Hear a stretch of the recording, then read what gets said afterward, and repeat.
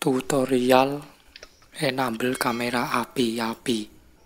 Buka dulu kamera manualnya buat ngecek.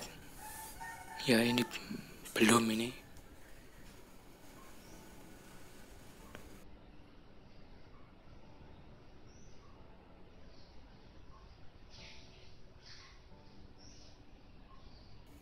Matikan dulu HP-nya. Masuk ke fastboot reboot dengan menekan tombol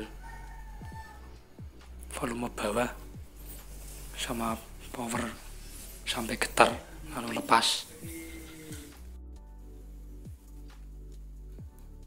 Oke, sebelum lanjut ke step selanjutnya, kita copy dulu pathboard-nya ke dalam folder platform tool.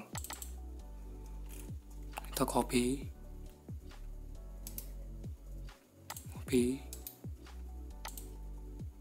udah, lalu rename. Di sini saya kasih nama magis pathboard, magis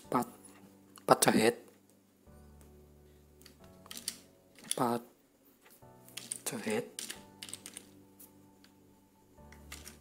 ya udah. Oke, kita lanjut ke step selanjutnya.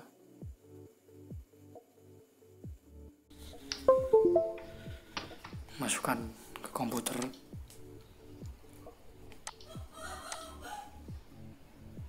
lalu buka Windows PowerShell, lalu ketik perintah fastboot magis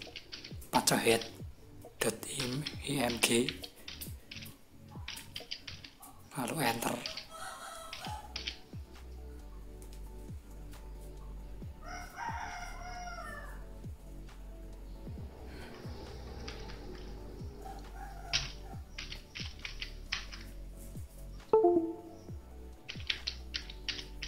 Kedua, ketik fastboot reboot buat menghidupkan ulang HP.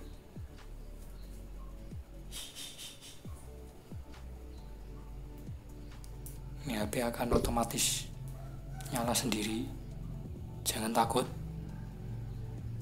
Nah, nyala sendiri.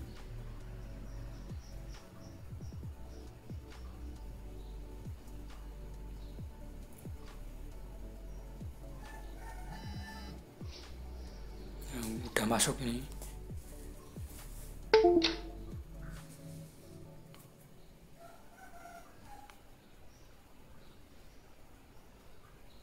Kita bentirkan dulu layarnya biar bentar. Nah, biar kelihatan. Buka aplikasi termuk, lalu ketik SO dan enter. Ya, ada tulisan izinkan itu. Pilih izinkan, lalu ketik perintah yang ada di deskripsi itu.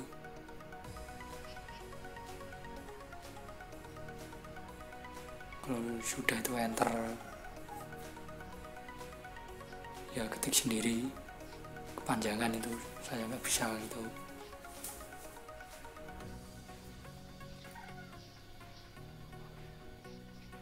Ini sebelumnya HP-nya harus sudah UBL atau unlock bootloader.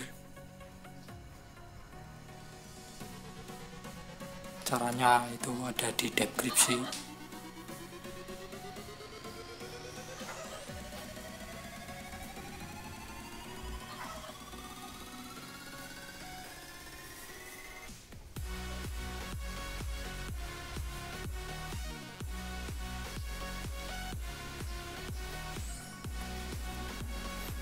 Udah, kembali lalu start HP modulan pijat pencet dit. Nah, sungan tunggu sampai HP-nya menyala.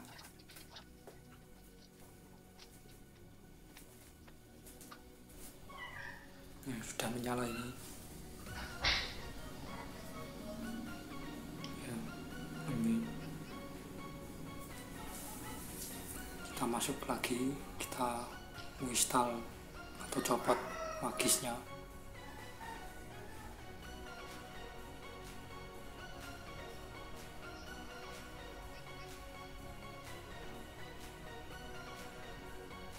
Udah, lalu buka manual kamera testnya. Nah, udah centang semua, berarti berhasil tadi. Mantap. Kembali, lalu kita install termoknya biar nggak menuin HP.